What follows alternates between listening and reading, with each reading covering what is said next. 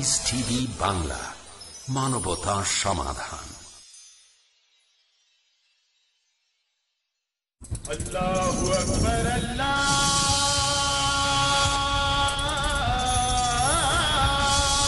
আকবার।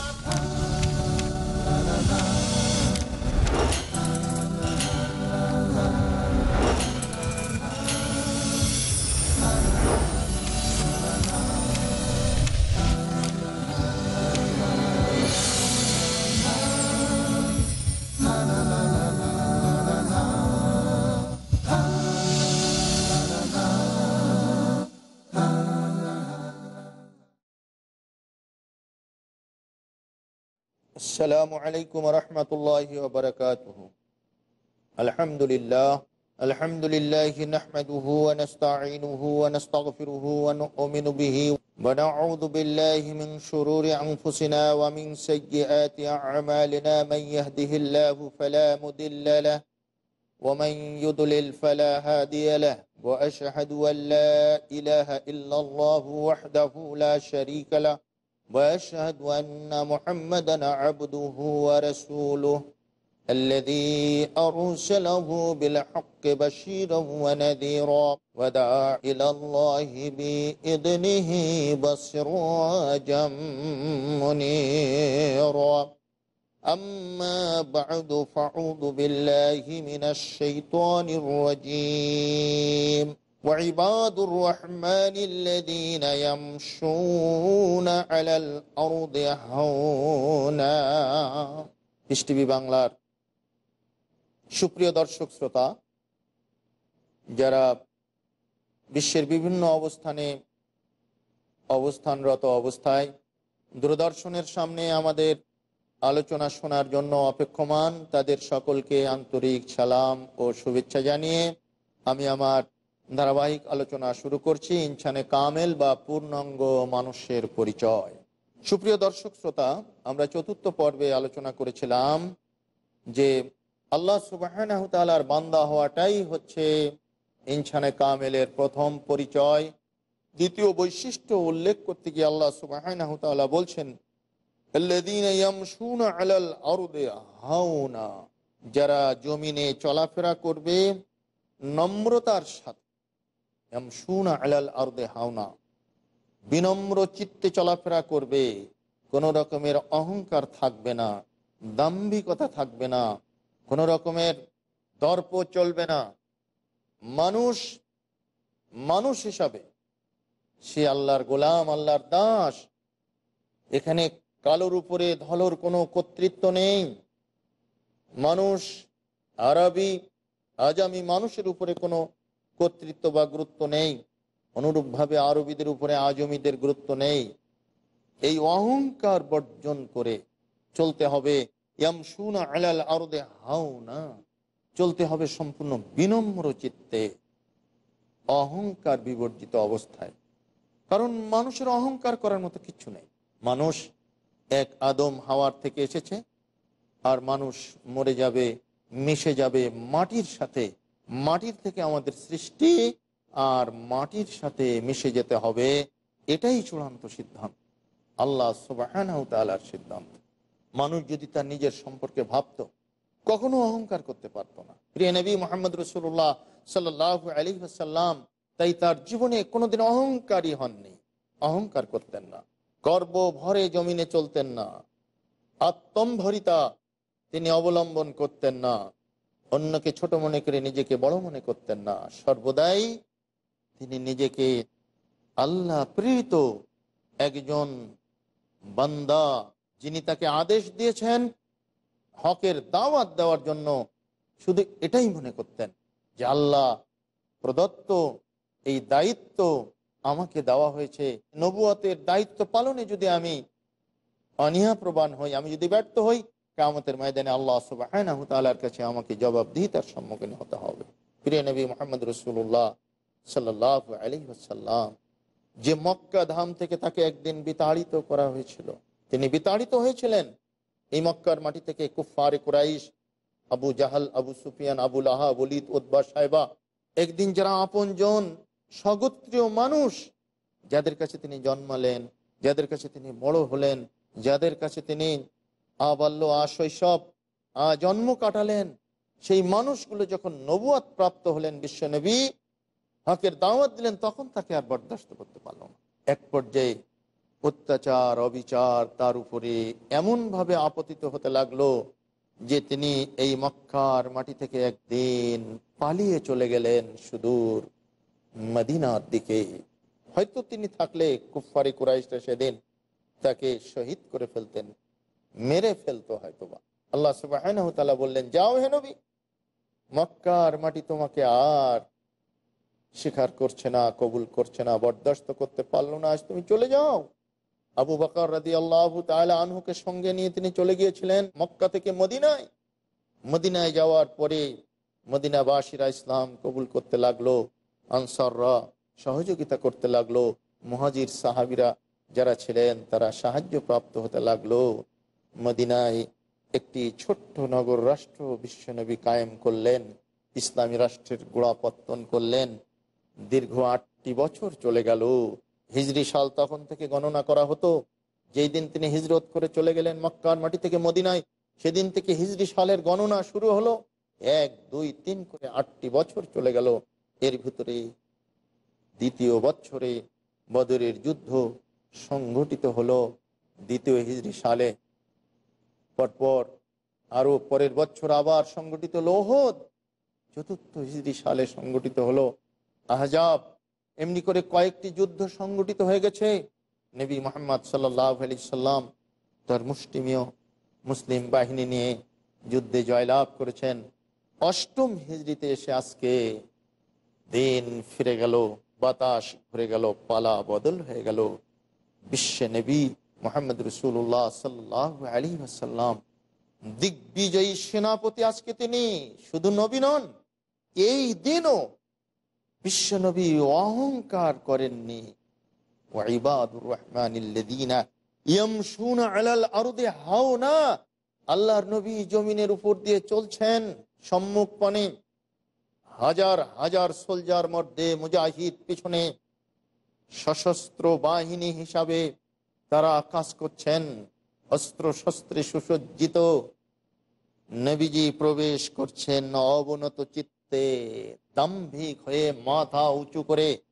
দিগ্বিজয়ী সেনাপতি বজ্রকণ্ঠে হুঙ্কার দিয়ে ভয় ভীতির সঞ্চার করে এলাকাবাসীকে কাঁপিয়ে তুলে নয়, তিনি যাচ্ছেন আল্লাহ সুবহানাহু ওয়া তাআলার কুরআনুল কারীমের আয়াত পড়তে পড়তে ঢুকছেন। কুল জাআল হক ওয়া জাহাকাল বাতিল ইন্নাল বাতিলা কানা যাহুকা, এসেছে সত্য, মুছে গেছে মিথ্যা, নিশ্চয়ই মিথ্যা চিরদিনই তিরোহিত হবে, মিথ্যা মুছে যাবে, মিসমার হয়ে যাবে। আল্লাহ সামাদ। কত সৈন্য সবাই আজকে পালাচ্ছে। যে মুহাম্মদ সাল্লাল্লাহু আলাইহি সাল্লামকে, যে মুহাম্মদ ইবনে আব্দুল্লাহকে একদিন মেরে উটের ভুঁড়ি মাথায় চাপিয়ে দিয়ে নির্যাতন করেছিলাম, তাকে মেরে রক্তাক্ত করেছিলাম, তাকে এই মক্কা ধাম থেকে আমরা বের করে দিয়েছিলাম, আজকে সেই নবী দিগ্বিজয়ী সৈনিক বেশে, আজকে তিনি মহারথীর বেশে, আজকে তিনি রণবিজয়ী এক মহাবীর বিক্রম মক্কা ভূমিতে প্রবেশ করছে। না জানি কাকে কি করে, না জানি আজকে প্রতিশোধ পরায়ণ হয়ে কত মানুষকে তিনি হত্যা করেন। বিনম্রতা কাকে বলে আমি আপনাকে দেখাচ্ছি। হে সুধী দর্শক শ্রোতা, দেখুন নবীজি আজকে এরকম একটি মোক্ষম প্রতিশোধ নেওয়ার সময় এসেছে, তিনি নিচ্ছেন না, তিনি প্রতিশোধ নিচ্ছেন না। তিনি ঢুকলেন, সাহাবায়ে কেরাম রিদওয়ানুল্লাহি আলাইহিম আজমাইন যারা সশস্ত্র বাহিনীর আজকে নওজওয়ান, তাদেরকে বলে দিলেন, খবরদার অস্ত্র কোষ মুক্ত করবে না, অস্ত্র কোষাবদ্ধ করে রাখ। যে সমস্ত মানুষ হেরেমের ভিতরে প্রবেশ করবে তারা নিরাপদ হয়ে যাবে। যে সমস্ত মানুষ ঘরের দরজা বন্ধ করে বসে থাকবে অস্ত্র ত্যাগ করে, তাদের জন্য নিরাপত্তা বিধান করে দিলাম। যে সমস্ত মানুষ আবু সুফিয়ানের বাড়িতে আশ্রয় গ্রহণ করবে, তাদের নিরাপত্তা জারি করে দিলাম। আবু সুফিয়ান এই রাত্রে, এই যে দিনে তিনি ঢুকছেন, এর আগের রাত্রেই সবেমাত্র ইসলাম কবুল করেছেন। তিনি সম্মানী মানুষ ছিলেন, তার সম্মানার্থে, তার সম্মানকে আরো হাইলাইট করার জন্য, অক্ষুণ্ণ রাখার জন্য নবীজি একটা বিশেষ নিরাপত্তা বলয় তৈরি করলেন। তার ঘর, তার বাড়ি। যাও, যে সমস্ত কাফের মুশরিক, ওরা আমার জানি দুশমন ছিল, ওরা যদি আজকে আবু সুফিয়ানের বাড়িতে আশ্রয় গ্রহণ করে, সে নিরাপত্তা পেয়ে গেল। দেখেছেন মহানুভবতা কাকে বলে? নবী মুহাম্মদ সাল্লাল্লাহু আলাইহি সাল্লাম একটি উটের পিঠে চড়ে মক্কা নগরীতে প্রবেশ করছেন। নবীর সঙ্গে সওয়ারি হয়েছেন আজকে ছোট্ট একটি শিশু সাহাবী, তার নাম হচ্ছে উসামা বিন যায়েদ রাদিয়াল্লাহু তাআলা আনহু।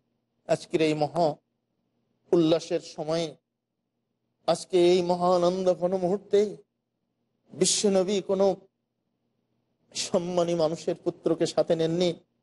তিনি তার উটের পিঠে চড়ালেন একজন এতিম, যার বাবা হযরত যায়েদ বিন হারসা রাদিয়াল্লাহু তাআলা আনহু মুতার যুদ্ধে শাহাদাত বরণ করেছিলেন। যে উসামা বিন যায়েদের দেখভাল করার কেউ ছিল না, আল্লাহর নবীর কাছে পুত্রতুল্য স্নেহে যে উসামা বিন যায়েদ লালিত পালিত হচ্ছিলেন, সেই উসামা এতিম, একজন দাসের পুত্র, এতিম। সেই এতিমকে আজকে আল্লাহর নবী উটের পিঠে নিজের পাশে বসালেন, নিজের সম্মুখে বসিয়ে দিলেন। মানুষ যেন দেখে মনে না করতে পারে যে মুহাম্মদ সাল্লাল্লাহু আলাইহি ওয়াসাল্লাম ছিলেন উচ্চাভিলাষী, মুহাম্মদ সাল্লাল্লাহু আলাইহি ওয়াসাল্লাম ছিলেন দাম্ভিক, অহংকারী। জি না, তিনি নিজে এতিম ছিলেন। এতিমের মর্ম ব্যথা তিনি বুঝতেন। তাই আজকে একটি এতিম বালককে তিনি মানবাধিকার ফিরিয়ে দিলেন। এতিমের জন্য তিনি সম্মানের হিমাগ্রী শিখর তৈরি করে দিলেন, যে দেখো আজকে এই বিজয়ের মুহূর্তে, মহা উল্লাসের মুহূর্তে, মহানন্দের মুহূর্তে পৃথিবীর অন্য কেউ নবীর ছোয়ারির সামনে আসীন হলো না, আসীন হলো একটি এতিম বাচ্চা। সুপ্রিয় দর্শক শ্রোতা, অহংকার বিবর্জিত একজন মানুষ কিভাবে পৃথিবীর বুকে একটি ভ্রাতৃত্বপূর্ণ, শান্তিপূর্ণ সমাজ ব্যবস্থা কায়েম করেছিল। আজকের দিনে অন্য কোনো সেনাপতি হলে, অন্য কোনো বীর বাহাদুর হলে তলোয়ার দিয়ে প্রতিশোধ নিয়ে কত মানুষকে কেটে কেটে তিনি চাক চাক করে ফেলতেন। কিন্তু নবীজি তিনি ভদ্রতার চরম পরাকাষ্ঠা প্রদর্শনকারী ছিলেন। তিনি বিনম্রতা কাকে বলে এর চরম রূপটা তিনি পৃথিবীর মাঝখানে তুলে ধরেছেন। তিনি আজ বলে দিলেন, লা তাসরিবা আলাইকুমুল ইয়াউম, হে মক্কাবাসী শোনো, আমি বিশ্বনবী মুহাম্মদ সাল্লাল্লাহু আলাইহি সাল্লাম বলছি, আজকের দিনে তোমাদের উপরে কোনো প্রতিশোধ নেই। সুপ্রিয় দর্শক শ্রোতা, আসুন এ পর্যায়ে আমরা স্বল্প সময়ের জন্য ছোট্ট একটু বিরতি গ্রহণ করছি। বিরতির পরে আবারও আমরা আমাদের আলোচনার ধারাবাহিকতায় ফিরে আসবো ইনশাআল্লাহ। ততক্ষণ সঙ্গেই থাকুন। আসসালামু আলাইকুম ওয়া রাহমাতুল্লাহি ওয়া বারাকাতুহু।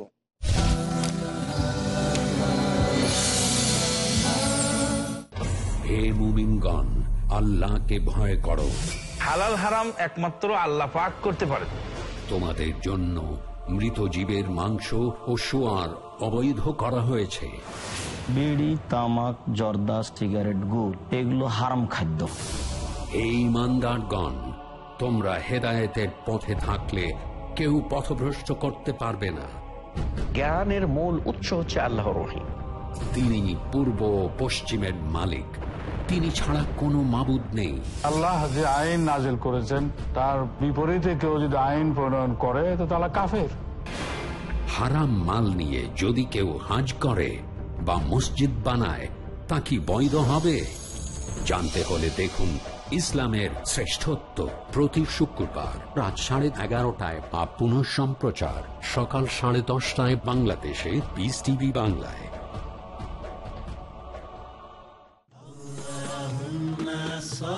নবীজি মুহাম্মদ সাল্লাল্লাহু আলাইহি ওয়াসাল্লামের মণিমুক্তা।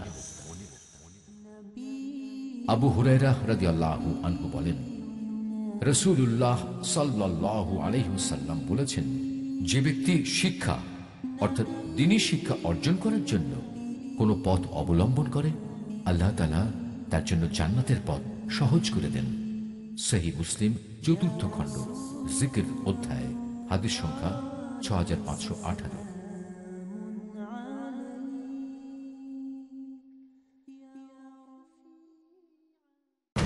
কোরআনের দৃষ্টি হাদিসের ভিত্তিতে।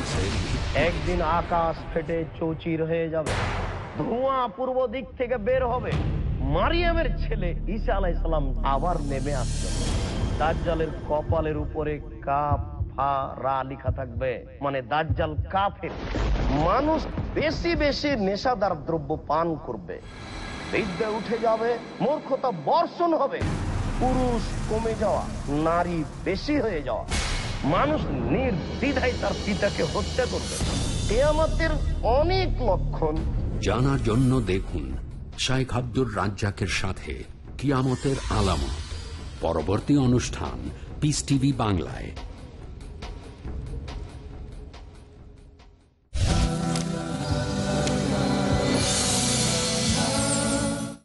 আসসালামু আলাইকুম রহমতুল্লাহি ওয়া বারাকাতুহু। আলহামদুলিল্লাহ ওয়াহদা ওয়াসসালাতু ওয়াসসালামু আলা মান লা নাবিয়্যা বা'দা, আম্মা বা'দু। সুপ্রিয় দর্শক শ্রোতা, বলছিলাম বিরতির আগে বিশ্বনবী ঘোষণা করে দিলেন, লা তাসরিবা আলাইকুমুল ইয়াউম, আজকে তোমাদের উপরে কোনো প্রতিশোধ নেই। তিনি ভুলে গেলেন সবকিছু।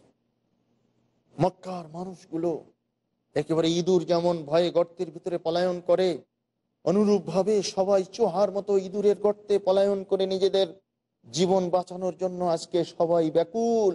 সবাই মনে করে নিয়েছেন মুহাম্মদ ইবনে আব্দুল্লাহ দিগ্বিজয়ী বেশে আজকে মক্কা জয় করে ফিরে এসেছেন, সবাইকে শেষ করে দেবে। কিন্তু না, তিনি বললেন, খবরদার, কেউ অস্ত্র উন্মুক্ত রেখো না, অস্ত্র কোষাবদ্ধ করো।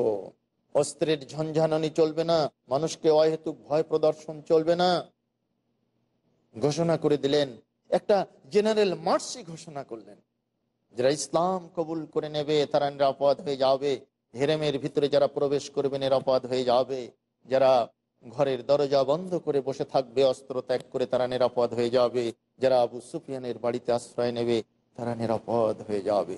এই নিরাপত্তা দেখে আবু সুফিয়ানের স্ত্রী হিন্দা অভিভূত হয়ে গেছে যে এ কি মানুষ, আমার বাড়িতে যারা আসবে তারাও নিরাপত্তা পাবে। আমি নবীজির জানি দুশ্মন ছিলাম, আমি নবীজিকে সবচেয়ে বেশি ব্যথা দান করেছিলাম।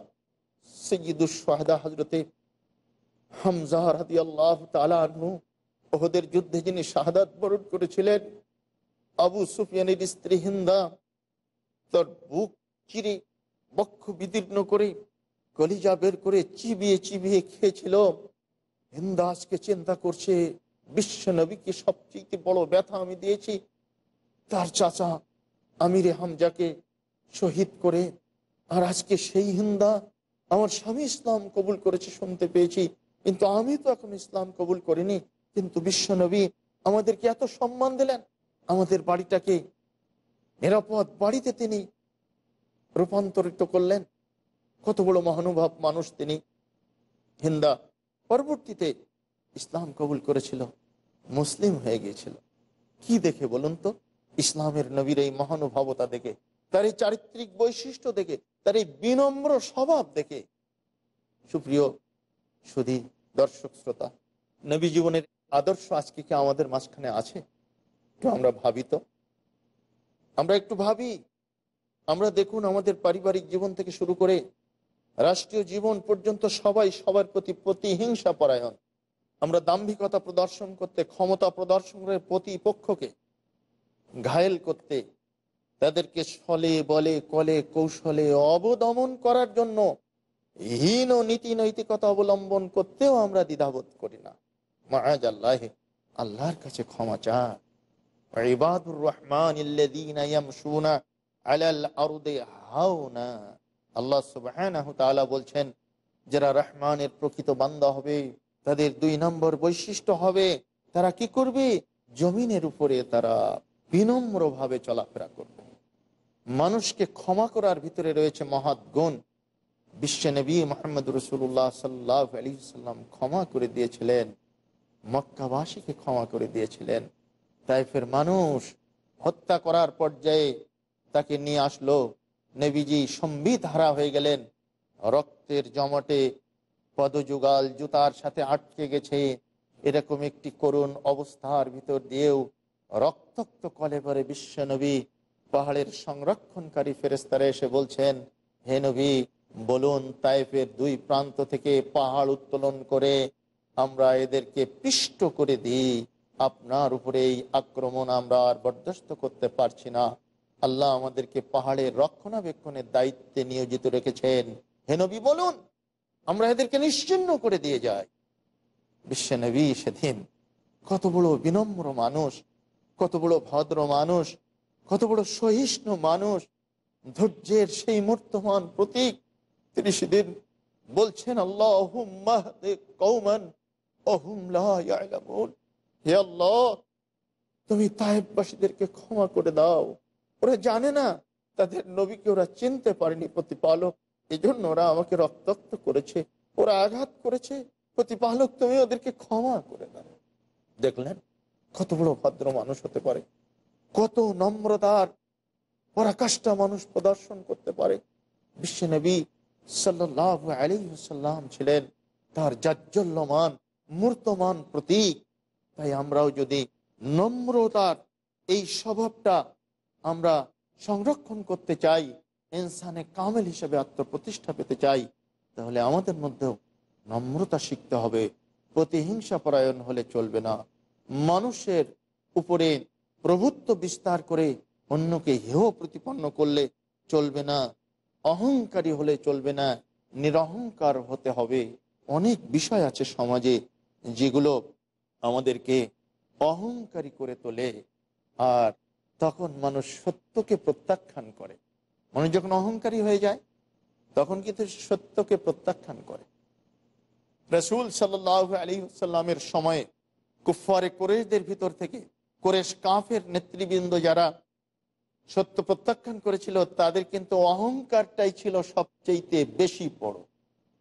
তারা বলতো, আরে আর কেউ নবী হতে পারলো না, একজন নিরক্ষর মানুষ নবী হয়ে গেলেন।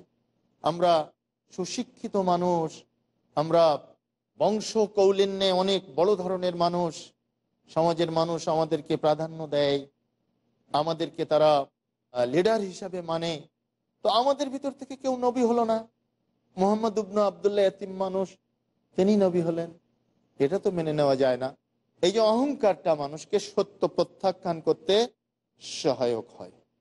2 নম্বর, যখন মানুষ নম্রতা হারিয়ে অহংকারী হয়ে যায়, তখন সেখানে সে অন্যকে নিজের তুলনায় হেয় মনে করে, তুচ্ছ মনে করে, ছোট মনে করে, তখনই অহংকারটা তার ভিতরে দানা বেঁধে ওঠে। দেখুন আল্লাহ সুবহানাহু ওয়া তাআলা তৈরি করলেন হযরতে আদম আলাইহিস সালাতু ওয়াত তাসলিমকে। তিনি তৈরি করে ওয়াআল্লামা আদামাল আসমাআ কুল্লাহা, তিনি বলছেন আমি আদম আলাইহিস সালামকে সমস্ত জিনিসের নাম সমূহ শেখালাম। সবকিছু তিনি জানেন, সবকিছু তাকে আল্লাহ শিখালেন। জাগতিক বস্তু নিচয় বলে যা কিছু আছে সব আদমের জানা, ফেরেশতারা এত কিছু জানতো না। আল্লাহ সুবহানাহু ওয়া তাআলা আদমকে সম্মান প্রদর্শন করতে বললেন, ফেরেশতাদেরকে বললেন আদমকে তোমরা সিজদা করো, সম্মানের সিজদা করো আদমকে। আল্লাহ যেহেতু সিজদা পাওয়ার একমাত্র মালিক, কিন্তু আল্লাহ যদি আবার নির্দেশ দেন কাউকে সিজদা করতে, তখন তাকে সিজদা করা যায়। তো তোমরা আদমকে সিজদা করো, সাজাদু ইল্লা ইবলিস। সমস্ত ফেরেশতারা সেদিন সিজদা করলো, কিন্তু ইবলিস সিজদা করলো না। ইবলিস এত বড় আল্লাহর আবেদ হওয়ার পরেও ইবলিস সেদিন কি করলো? সিজদা করতে পারলো না। ফেরেশতারা সবাই করলো, আল্লাহর হুকুম মানলো, ইবলিস মেনে নিতে পারলো না। কারণ ইবলিস একটা বিষয় চিন্তা করলো, এই বড়ত্বের চিন্তা করলো। সমাজের মানুষ যেমন সত্য প্রত্যাখ্যান করেছে নিজেদের বড়ত্বকে কেন্দ্র করে, ইবলিসও আজকে আল্লাহর হুকুম অমান্য করছে নিজের বড়ত্বকে কেন্দ্র করে। ইবলিস বলল, খলাকতানি মিন নার ওয়া খলাকতাহু মিন তিন, আমাকে আল্লাহ সৃষ্টি করেছেন আগুন থেকে, আর আদমকে আল্লাহ সৃষ্টি করেছেন মাটি থেকে। আগুন মাটির চাইতে অনেক বড়, কারণ দেখুন আগুনের গতি ঊর্ধ্বাকাশে, আগুন জ্বালিয়ে দিলে ঊর্ধ্বে গমন করে, মাটি ফেলে দিলে নিচে পতিত হয়।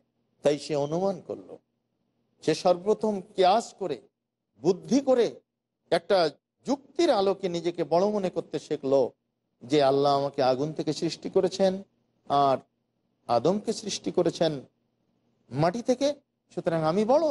আর বড় ছোটকে সিজদা করতে পারে না, ছোট বরং বড়কেই সিজদা করবে। নাউযুবিল্লাহি মিন যালিক। আল্লাহ সুবহানাহু ওয়া তাআলা সঙ্গে সঙ্গে ঘোষণা করলেন, যাও, তোমাকে আমি লানত প্রাপ্ত করে দিলাম, কিয়ামত পর্যন্ত তুমি লানত প্রাপ্ত, যেহেতু তুমি আল্লাহ সুবহানাহু ওয়া তাআলার হুকুম অমান্য করেছো। অহংকারী হওয়া যাবে না, বরং হতে হবে বিনয়ী। অন্যের সেবা ও আনুগত্য করাকে নিজের জন্য অপমানজনক মনে করা, এটা অহংকারের আরেকটি কারণ। অহংকারের অনেক নিদর্শন রয়েছে, তার মধ্যে 3 নম্বর নিদর্শনটা হচ্ছে অন্যের সেবা করা বা আনুগত্য করা নিজের জন্য খুব অপমানকর মনে করা। আমি অমুক, আমি এই পাশ, আমি ওই পাশ, আমার পদবি এই, আমি অমুক অফিসার, আমি তার কথা শুনবো, আমি অমুকের সেবা করব, আমি পদস্থ কর্মকর্তা, আমার অফিসের একজন পিয়ন, আমার অফিসের একজন সামান্য কর্মচারী আজকে অসুস্থ হয়েছে, আমি তাকে দেখতে যাব, সেবা করব, তাহলে তো আমি ছোট হয়ে যাব। এভাবে মানুষ অহংকারী হয়ে ওঠে। আর অহংকারী যখন হয়ে ওঠে তখন সে আর ইনসানে কামেল হতে পারে না। তাই ইনসানে কামেলের 2 নম্বর বৈশিষ্ট্য, যখন ইয়ামশুনা আলাল আরদে হাওনা, তারা জমিনের বুকে যখন চলাফেরা করবে, বিনম্রভাবে চলাফেরা করবে। সুপ্রিয় দর্শক শ্রোতা, আমরা এই 5ম পর্বের এখানেই ইতি টানতে চাচ্ছি। সুবহানাকা আল্লাহুম্মা ওয়া বিহামদিকা আশহাদু আল্লা ইলাহা ইল্লা আনতা আস্তাগফিরুকা ওয়া আতুবু ইলাইক। আসসালামু আলাইকুম ওয়া রাহমাতুল্লাহ।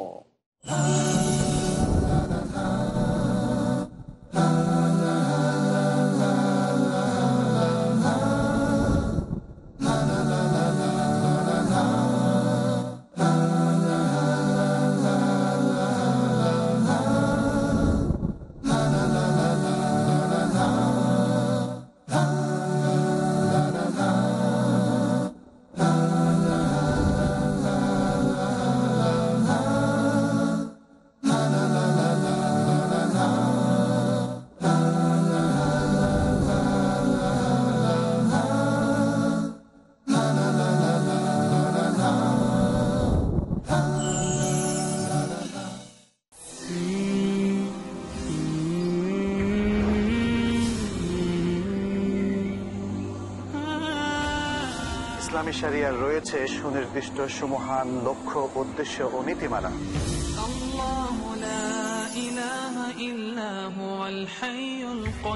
ইসলামী শরিয়া অনুসরণের মধ্যেই নিহিত রয়েছে মানুষের ইহপরকালীন শান্তি ও কল্যাণ।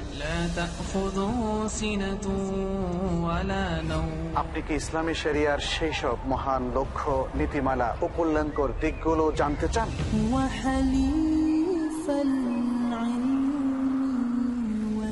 তাহলে দেখুন ইসলামী শরিয়ার লক্ষ্য, উদ্দেশ্য ও নীতিমালা সংক্রান্ত আমার আলোচনা পিস টিভি বাংলার পর্দায়।